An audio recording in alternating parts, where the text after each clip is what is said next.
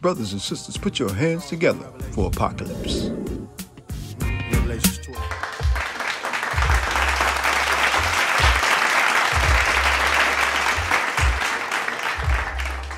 Peace. Here we go. Another day from the depths of Apocalypse. Dogs of God's Entertainment. Yes, indeed. So look, I was reflecting this morning on goals and accomplishments and things of that nature. And I was reflecting on a word called consistency. And what I've learned,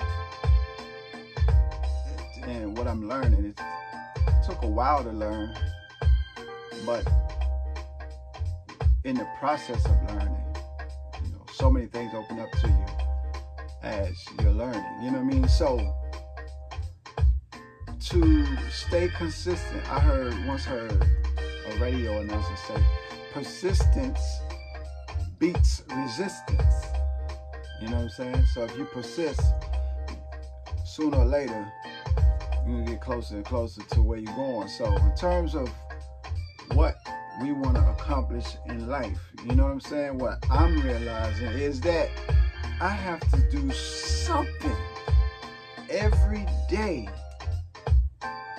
you know, that's gonna feed where I'm heading, you know what I mean? Like, so if I know where I'm going, that's that's one thing right there. You gotta know where you're going. Of course, that's the eighth step in my book. That's another thing that I'm gonna start talking about more, because I'm about to take the whole promotion of this book to another level. And that's one of the reasons why we talk about this morning. It's like every day, you know, every day, do something to feed towards where you're going. Feed you to move you towards where you're going. You know what I'm saying? It's just like in the lessons in Problem 13, they talk about the 26 letters in the language. And if you learn a letter per day, you know, how long would it take you? You know what I mean? So that's a suggestion that to set ourselves in that kind of motion, to be on some kind of daily mission towards where we striving to go. You know what I'm saying? 10 letters in that same language, 10 numbers in that same language. You know what I'm saying? So to fix our mind to do something daily. You know, the Lord's Prayer said, give us this day our daily bread. You know what I'm saying? You know, it reminds me, like last year, probably around this time, I had gotten into this routine of working out. And it, man, was feeling good. And the beauty of it, what I learned is, when you start to see results, when you do something long enough to see results, man, it start capturing you a different way. You know what I'm saying? Where the motivation increases. Oh, wow.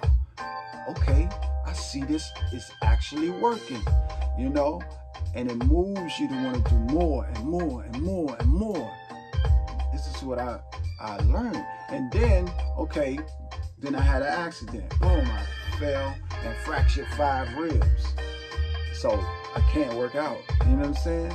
So right when I'm at this peak in terms of, or it's already set, my mind is already set. Yeah, I'm gonna work out 3 to 4 times a week, 4 days a week. You know what I mean? And it's already set. I'm already in that mode, you know? Boom, fractured 5 ribs. I can't do that no more for a minute. You know what I'm saying? And so then on the other side of it, in the healing process, you know, we gradually, you know, I try to do some push-ups at a certain point. Nah, can't do no push-ups now, you know what I'm saying? So, you know, then definitely can't do no sit-ups or crunches or whatever. So, but then over time, okay, feeling a little better now. So now I had a gradually get myself back into it. So now every morning after Fajr, I'll do some push-ups. You know, just to get me back in the flow. You know, I got my little weights. I get up under my weights every now and then just to see where I am. You know what I'm saying?